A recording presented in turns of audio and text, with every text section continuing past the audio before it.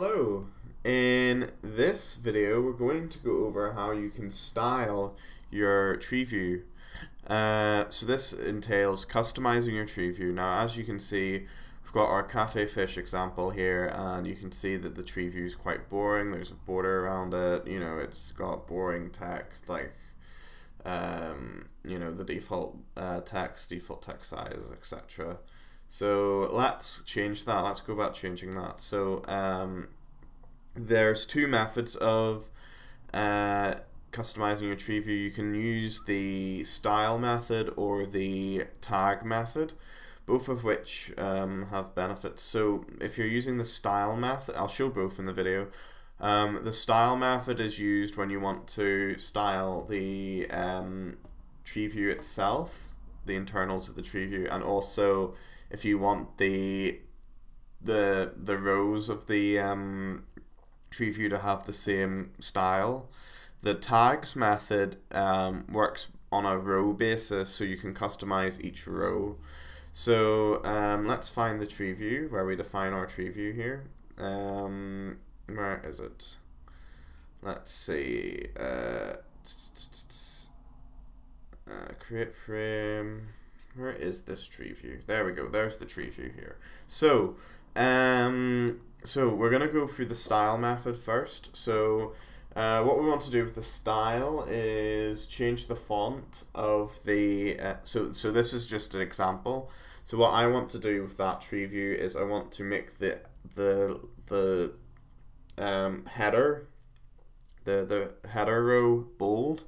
And I want to remove the border of the Treeview, and I want to modify the font of the body. And the body, when you're talking about the body of the Treeview, refers to all the rows in the style form of customization. So yeah, let's do that. So it's always good to comment. So we're going to say Treeview styles, okay, and then we're defining it. Note we're defining it before the Treeview, and I'll show you why we do that in a moment. But first we need to say tree style, or you can name it whatever you want, equals ttk.style. Now you will already have ttk imported because you're using a Treeview. So this is another class from that package. Anyway, so we're gonna continue. I'm gonna say tree style.configure. Configure. There we go. And what we're going to do, so this first bit is going to be modifying the font of the body, so that'll be all the rows. We're going to say my style dash Treeview, oh no, sorry, not a dash, a dot Treeview, and then we're going to put a comma, and we're going to say highlight thickness equals,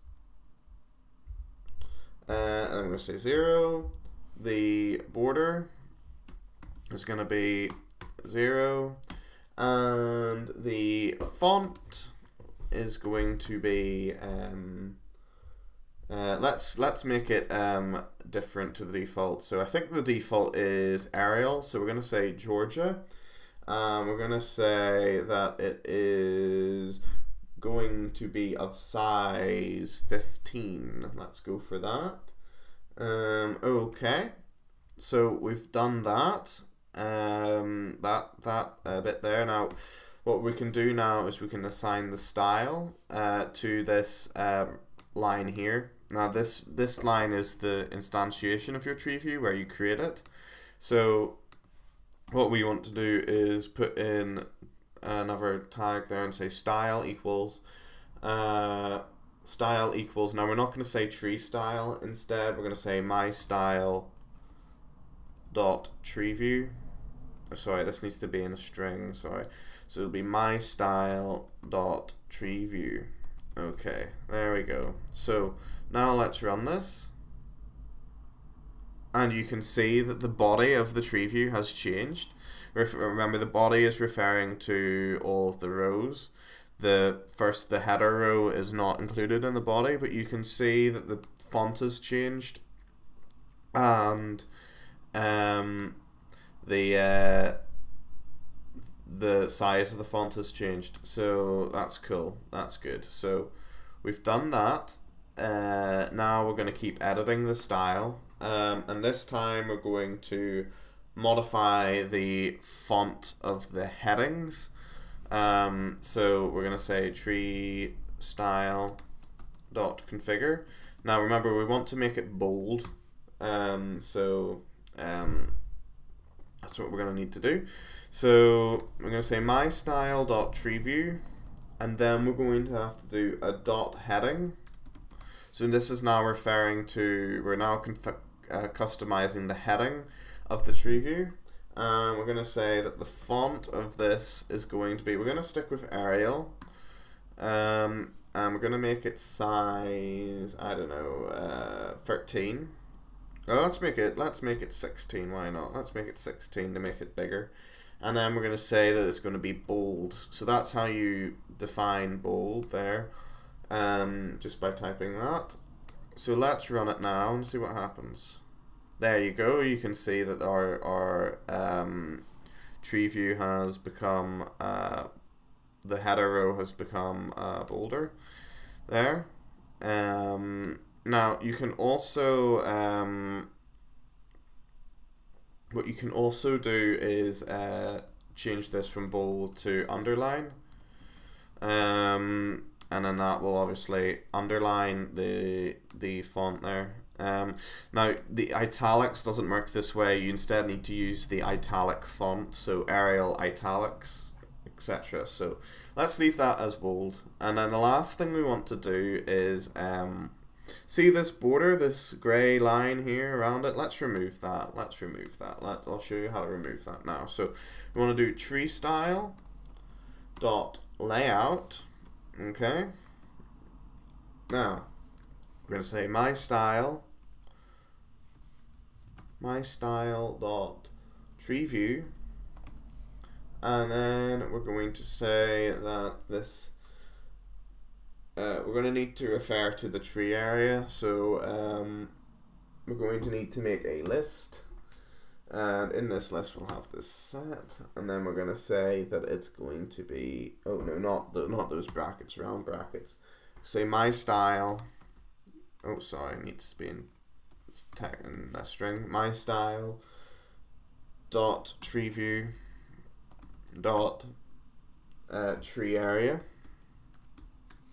Okay, and then we're also gonna put a comma there, and then we're gonna say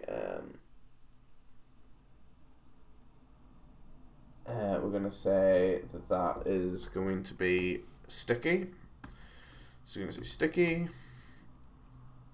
and then sticky, and then north, south, west, east, which means that it's going to remove the border there for us, which is quite useful. Yeah, so that's fine there. It's a little bit of a hassle to type out there, and you can see we're using all 3 different types of bracket there. But anyway, so we should see now that our border is now gone, which is nice. Cool. Okay, so we've now learned how to do styles, the style method for customizing Treeviews, but now we're going to move on to the tags. So the tags are done on a row per row basis, which is the difference between that and the style method. So what I'm going to do is I'm just going to stop referencing the style in the Treeview. So now when we run this, you can see that it's the default. Bear in mind, you can reuse the same style on different Treeviews. All you have to do is reference it using the style keyword. But anyway, let's move on to tags. So tags you define after the employee, the Treeview. So we're going to say tags. So this is where we're going to define our tags. So we say employee view, okay, dot tag underscore configure. So we're going to need to name our tags. It says tag name there. So let's say fry cook, okay. is the name of our tag. Let's say that the fry cooks get their name in a special format. So let's do that, and we're going to say background. Okay, so this is where we can customize the color of the tree view. And this will change the color of the row. I don't know if you can. You probably can change the color of the Tkinter of the tree view using the style method, but I've not come across how to do that yet. But anyway, we'll continue using this. We're going to say the background color is Misty Rose, and we're going to say that the font should be Georgia, and with a font size of 10. So now when we run this, nothing happens. Why does nothing happen? Well, it's because we've not actually assigned the tag to the row. So we need to do that when we're inserting our row into the tree view, and we do that in our update function. Now we need to find it. There it is there, right. So by update function, I refer to wherever you have the .insert method here, is your update function. So in this function, I'll briefly explain it. We get the data from the database, and we essentially insert it here into here. So into the employee view. So yes, we're getting the first name, second name, gender, job type, and hourly wage. So we're going to do our tags by job type. Okay, so if I just type, so in the insert statement we can say tags equals, and then we can just hard code the word fry cook in there, which means that when we run it, yes, we get our different row. But if I create, say, a different person, and say that she's a register worker and she earns £5, so we create her and go back, she also gets the new tag format, even though her job type is not fry cook. That's because we've hard coded the tag fry cook into this insert statement, so every single row being inserted will have that. So we need to change that. We do that by using the data we already have. We already know the job type, so all we need to do is just put the job type in there, because this accepts a string. So I'll show you what I mean. So if we have 0, 1, 2, 3, so it's the fourth element in the list. So it's going to be index 3. So I'm going to say I square bracket 3. There we go. So now when we run it, the fry cook gets his tag, but the register person doesn't, because of course the register job type doesn't have a tag yet. So let's change that. Let's add another tag. So we'll copy this, right? We'll copy it, and then we'll say that the register worker will have a light blue background, and her font will be Comic Sans MS. Let's say that, and then when we run it, we can see that that works. That the register person has this new font. Note we can't change the header row using tags. We have to use the style method in order to change the header row. So a good way of customizing it would be using a combination of these techniques in order to fully customize the tree view. If we try another one, let's say employee view dot tag underscore configure, and I'm gonna say that the waiter that's in caps, waiter. The background equals yellow, and the font should be, let's just do Arial, and then 10. Okay, and I'm also going to do a print statement just here to show you what we're getting as the I3 values here. So when we run this here, we can see that fry cook and register are both inserted into the tags bit, and since we have valid tags for that, that they will be styled according to the tag. Tags plural here because you can have multiple. You can simply wrap this in a tuple, and then you can keep going, but that's why it's plural. But for this demonstration, we're just going to use one tag for each thing. And then if I create a waiter, let's say Daniel Frost is going to be male, and he's going to be a waiter, and he's going to have £4, and we create, then we can see that our new list here is here. So Frykert register waiter, and if we go back, you can see that the Arial font is used, and the color is changed as well. So yeah, that's essentially how you style Treeview. So what I would recommend is style the